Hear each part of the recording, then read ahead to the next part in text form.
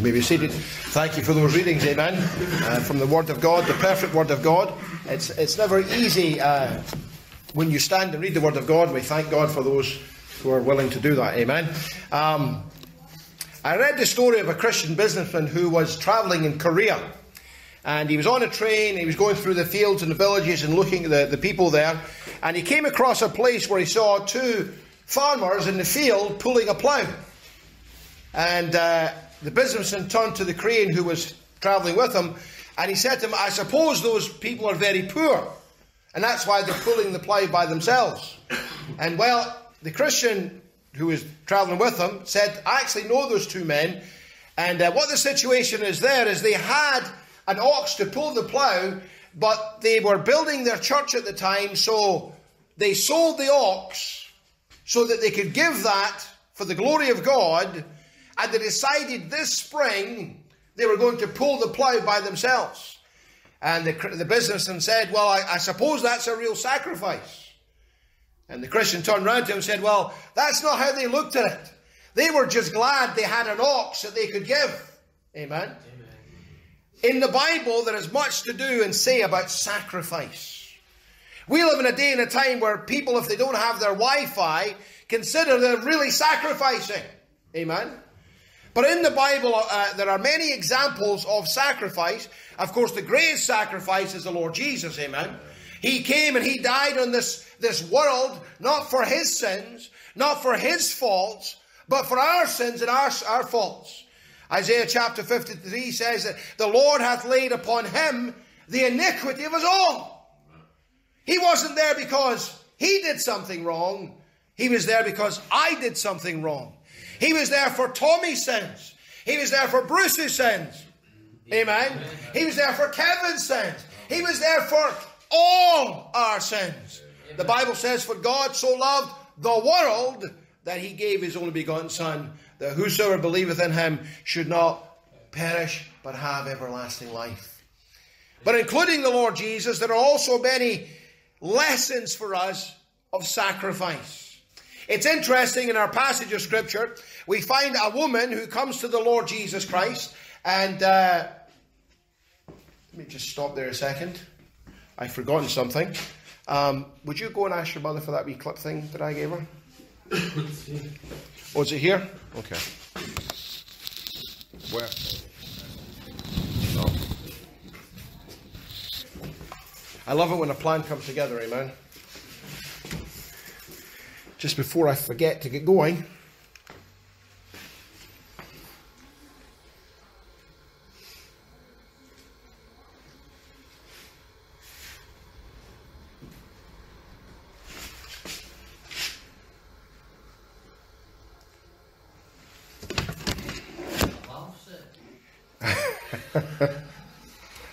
It seems that way sometimes, doesn't it?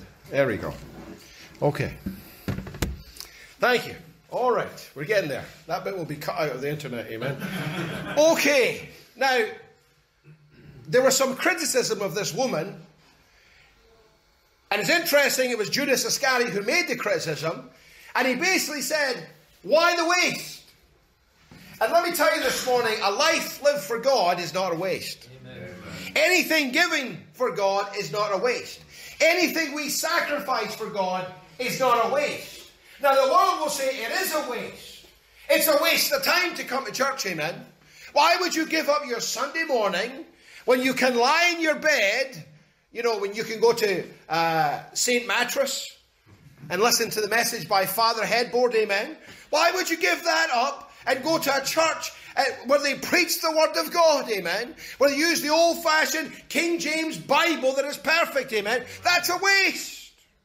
What a waste of a Sunday. But let me tell you, it's not a waste to God. And what this woman did here was not a waste, amen. She came, and as the Bible says, she did what she could. I wonder this morning, have we done what we can for the glory of God? Now, maybe perhaps you can't go street preaching. And if you're a woman, you certainly can't do that, amen. Maybe you can't go to the far-flung places in the world. But have we done what we can for the Lord, amen? Have we given everything like this woman did? She came, and the Bible says she broke a box of spikenard. Now that's very particular. That's very interesting, because spikenard was very, very expensive. The world would say, don't waste my time. You ever knocked on a door and you can tell the moment the person opens the door, you're here to waste my time? I don't want to talk about Jesus. In fact, you can talk about Brexit. You can talk about politics. You can talk about football. You can talk about anything you like. But the moment you start talking about Jesus, amen, you ever see the shutters go down? And the rolling of the eyes, amen? Well, let me tell you, when you witness and tell someone about Jesus, it's never a waste of time. Amen. Never, ever is a waste of time. That's what the world says. Don't waste my time. But none of us are going to get out of here alive, amen? Amen. One day we're all going to stand before a holy God. And He's not going to say, were you a good Catholic? Were you a good Protestant? Were you baptized? Were you christened? Were you confirmed? Were you a moral person? He's going to ask simply, what did you do with my son Jesus? Did you accept Him or did you reject Him? Jesus was on the way to Calvary. He stopped in Bethany and He was there to eat, and a woman came with a box of spikenard there to anoint His body for the burning, for the burial. It says, and being in Bethany in the house of Simon the leper, as he sat at meat, there came a woman having an alabaster box of ointment of spikenard, very precious. Now notice this. And she brake the box and poured it on His head. I remember when we visited for the first time Debbie's grandmother in America. And we went into her house. And we sat down on the couch. And the couch was covered in plastic. She was keeping it for someone better. There are people who collect things, amen? And they say it's brand new in box.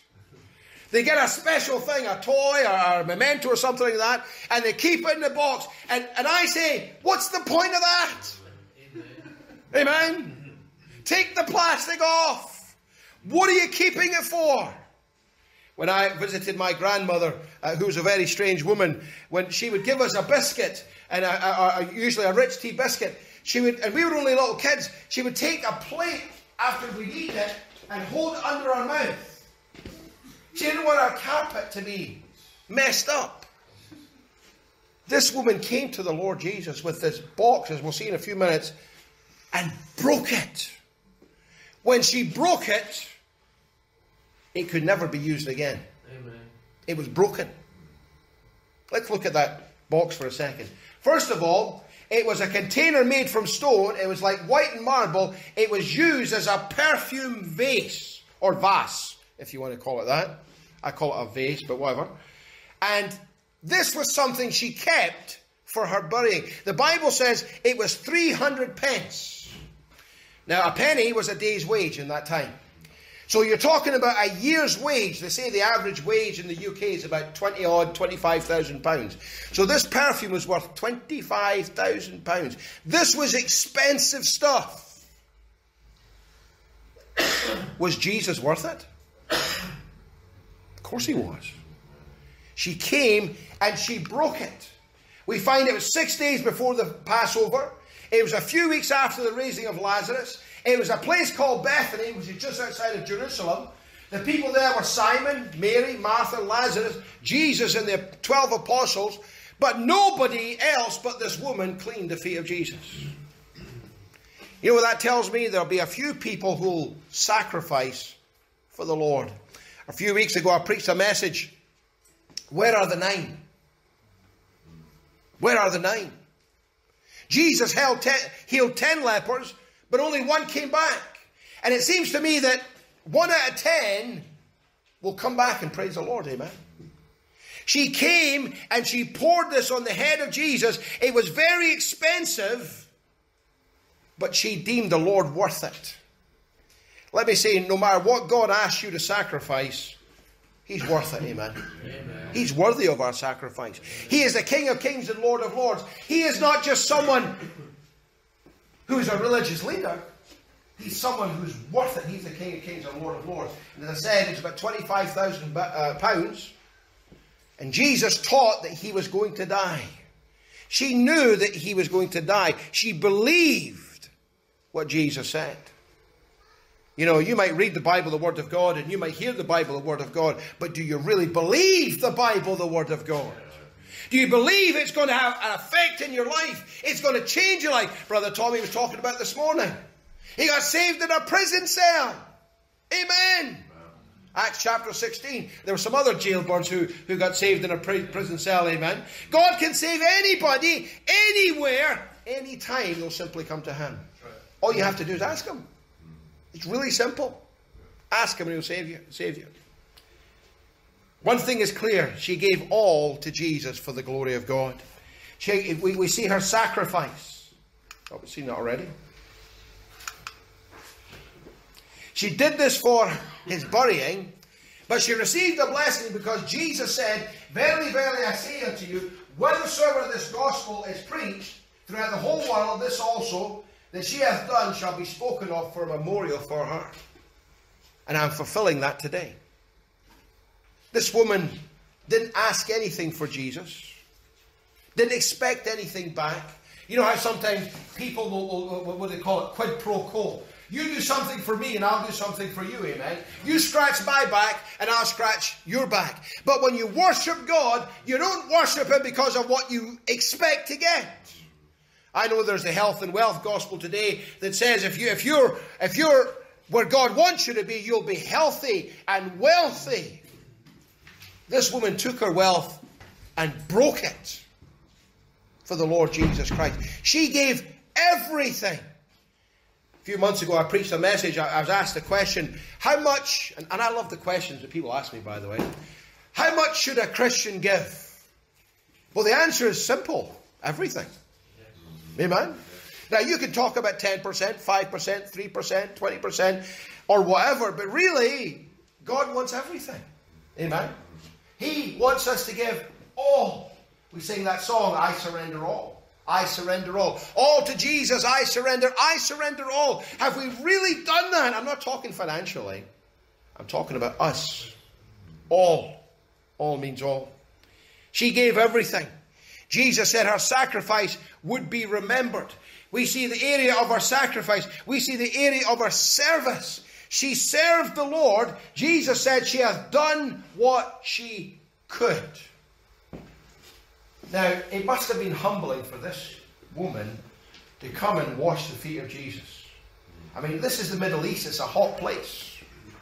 I don't know if you ever lived in a hot place where don't get much rain. Not like Scotland, amen? It gets dry and it gets dusty and people's feet gets all kind of, to use a good Scottish word, manky. But she came and washed the feet of Jesus. It was a humbling thing. Reminds me, the Bible says we have to humble ourselves in the sight of the Lord. The Bible says every knee shall bow and every tongue shall confess that Jesus Christ is Lord, to the glory of God the Father. Every tongue. Saved and unsaved, amen. Even the devil one day is going to come and bow the knee and proclaim that Jesus Christ truly is Lord, to the glory of God the Father. But at this time, there was many people who were there who were kind of not sure about Jesus, kind of trying to make their minds up. And one of them in particular began to criticize. There's always one, amen. No matter what you do, there's always one, amen. You can do 100 things right, but do one thing wrong. Well, then that's you finished, amen. But that's not the way God is, amen. Look what he says in Judas in Mark chapter 14. Verse 5 it says, and verse 4 it says, and there were some that had indignation within themselves, and said, why was this waste of the ointment made? For it might have been sold for more than 300 pence, and have been given to the poor. And they murmured against her. They were upset with her. The Bible says they had indignation. They began wagging their tongues. Well, this could have been sold, you know, because money is more important than people. to many churches. Amen. This church has a philosophy. We're not here for the people here to build a church. This church exists to build people up who will follow the Lord and proclaim the truth. Amen. Amen. We're not trying to build a building. Amen. We're trying to build a people who will go and take the gospel. But it was 300 pence. Can you imagine someone came along and put an offering £25,000? And I said, let's buy Bibles. What a waste. People are not going to take Bibles. Why don't you just build some nice curtains? What a waste. The Bible says they murmured. They had indignation. When you surrender your life for God, there will be those who will have indignation. I remember when I told my family the first time that I had surrendered to preach the gospel. They looked at me funny. Of course, they do that anyway. But they looked at me even more funny. And they said, why would you do that? What a waste. Why would you give up your life to serve God? What a waste. In fact, I had one of them said to me, you're not going to get rich doing that. I'm not trying to get rich. Boy, if you do that, you're going to be poor. You're not going to have much. In fact, God may ask you to give everything and you'll be left a pauper. I'd rather be a pauper with Jesus than a prince with the devil. Amen. Amen. Much rather that. Amen. Amen. Amen. As the song says, I'd rather have Jesus than silver or gold. I'd rather be his than have riches untold. I'd rather have Jesus than anything this world affords today. She gave up everything. We sing that song, all to Jesus I surrender, all to him I freely give. I will ever love and trust him in his presence daily live. Have we really surrendered all? You see, a lot of times when we surrender, we don't break it. We can take our lives back. They call it in America, and I'm sure you've heard the term, an Indian giver. Amen. They give you something, and when they're your friend, that's okay. But once you're not their friend, I want that back, by the way. I'm sorry, I didn't realize it was contingent upon you being my friend. She broke the box. It could be useful for nothing anymore. The Bible says in John, the odor filled the place. Everybody knew what she had done. She couldn't keep it secret, amen. She gave up everything so she could serve the Lord Jesus Christ. She was criticized. They started talking. It says they had indignation. They murmured against him. Well, who does she think she is? Thinks he's better than anybody else. I wish I had that kind of money, amen. You think Jesus was interested in any of that? He just saw the sacrifice. The world would call it waste. God calls it something else. In those days, they used to anoint 4 classes of people with ointment. First of all, kings. Whenever a king in Israel was anointed, that meant he was the king. Priests were anointed. Prophets were anointed. The dead were anointed. She was saying, I know that Jesus is king, he's prophet, and he's priest, and I know he's going to die, but I know he's going to raise from the dead. You see, a little bit sacrifice tells us how our heart really is. I heard a story about 4 brothers from the Middle East. They decided to have a feast. Wine was rather expensive. So each one said, we'll all bring a little bit to the feast. So the brothers being brothers, they decided, wine's very expensive. What I'll do, I know my brothers will bring something. So in my wine bottle, I'll bring water. And it'll mix it a wee bit, but it'll be fine because they'll do something. So they brought all the bottles together and poured them in. And they drank it. And it was water. They all had the same idea. Everybody expects someone else to sacrifice. That's the pastor's job. That's the church member's job. That's the Christian's job. Jesus said to go into all the world to every Christian. It's all of our task. It's all of our responsibility to tell the world about Jesus. Amen. He's the best thing since sliced bread. Amen. In fact, He is the bread of life. Come down from heaven, the Bible says. Not only was she criticized, she was commended by the Lord Jesus. Jesus said, let her alone. You know, when you sacrifice something, God takes notice. Amen. One of my favourite jokes, and I kind of like jokes every once in a while, but one of my favourite jokes is about two guys in the southern states of America, and they're walking along one day, and they've been friends for 45 years. And one says to another, he says, you know, we've been friends for so long. If you had $1 million, would you give me half? And the man said, yeah, sure. We've been friends for so long. If I had $1 million, I would give you half. Yeah, I said, that's great. That's good to know you're my friend. Now, after a while, the guy turned to him and said, if you had 2 palaces, would you give me one? And the guy says, of course. If I had 2 palaces, of course I would give you one. The guy said, that's great. Good to know I've got a good friend. So he went along and he said, you know, if you had 2 Cadillacs, would you give me a Cadillac? The guy said, of course. If I had 2 Cadillacs, I'd give you one. The guy says, it's good to know you, my friend. After a while, the guy turned to him and said, if you had 2 hogs, would you give me one? Another guy said, oh, you know I've got 2 hogs. Amen. It's easy to give what we don't have. More difficult to give what we do have. And I'm not talking about money, amen.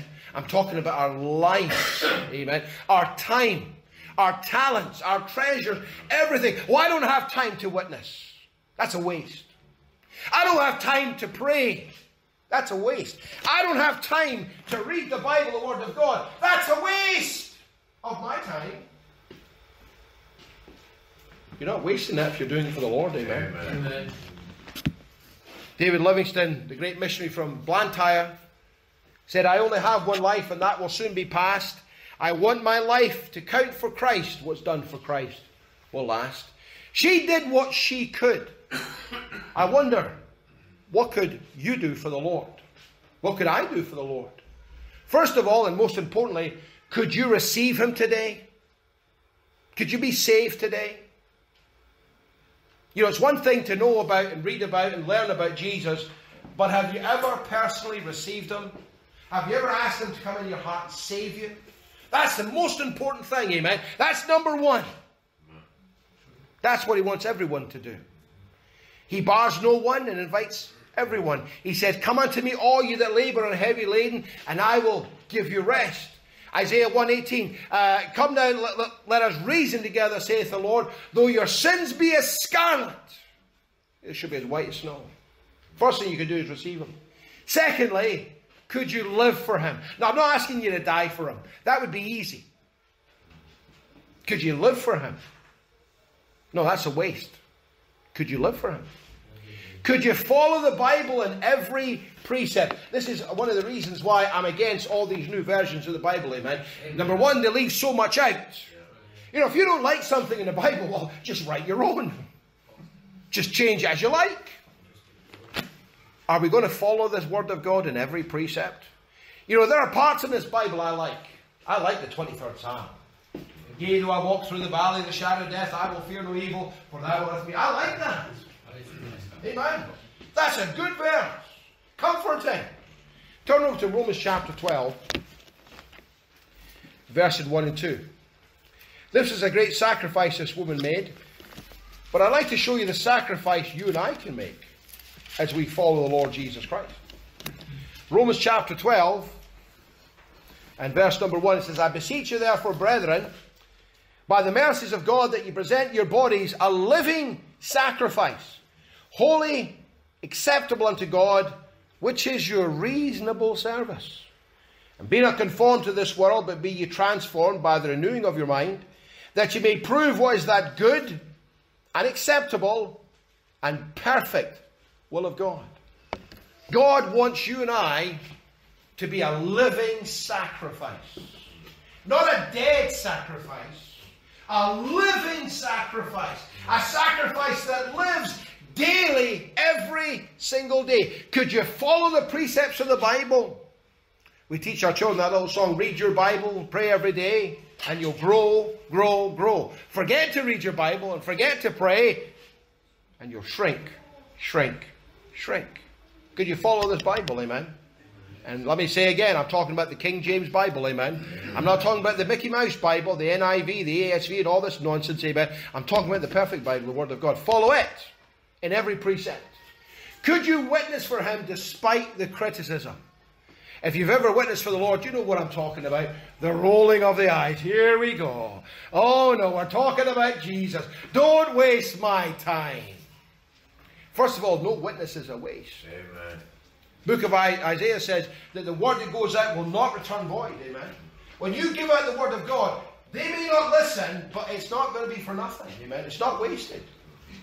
When you witness to your family, you know what it's like. Oh no, here we go.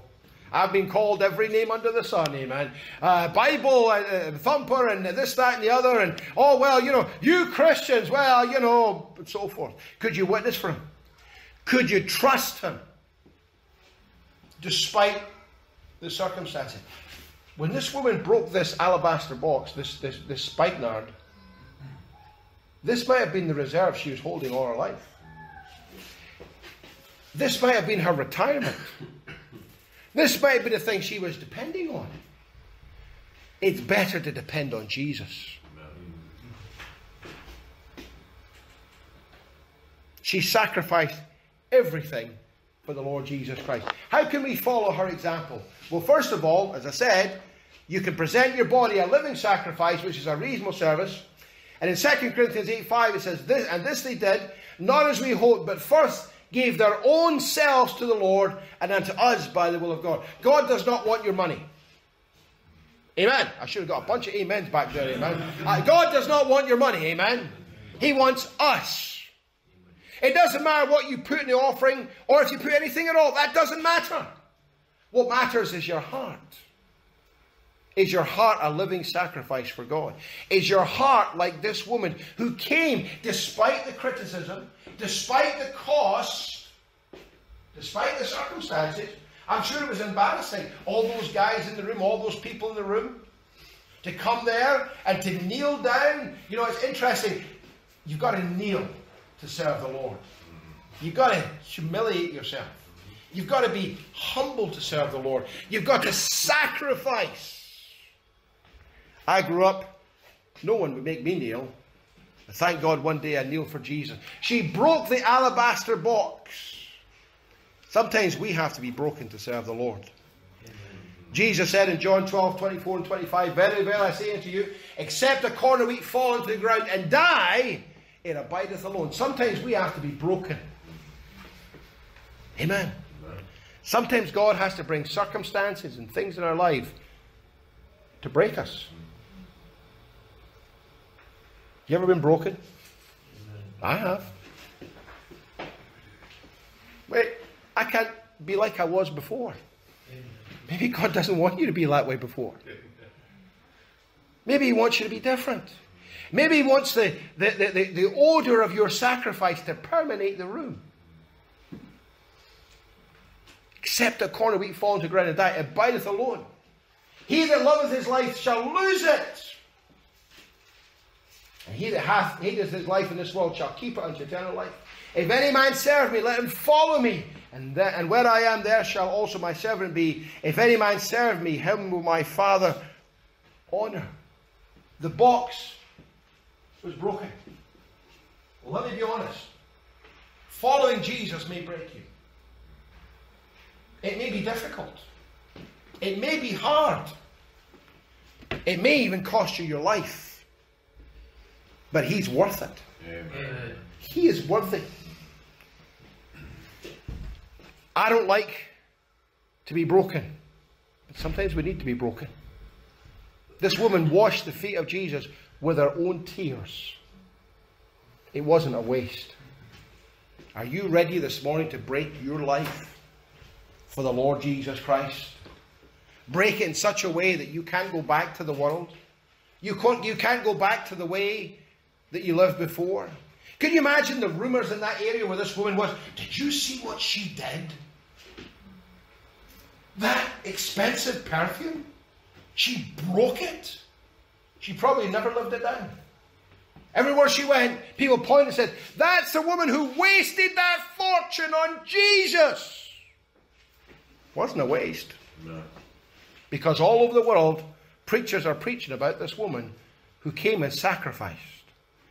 Sacrifice for Jesus can be hard, it can be difficult, but it's worth it for the glory of God, because He is worthy. One of my favorite portions in the book of Revelation, and it talks about all the elders and angels coming together and bowing down saying, there is no one worthy, but He is worthy to open the book. I'm not worthy. You're not worthy, but He is worthy. All to Jesus I surrender. I think that's a good song to end this message. Let's stand together and we'll sing that song this morning. All to Jesus I surrender.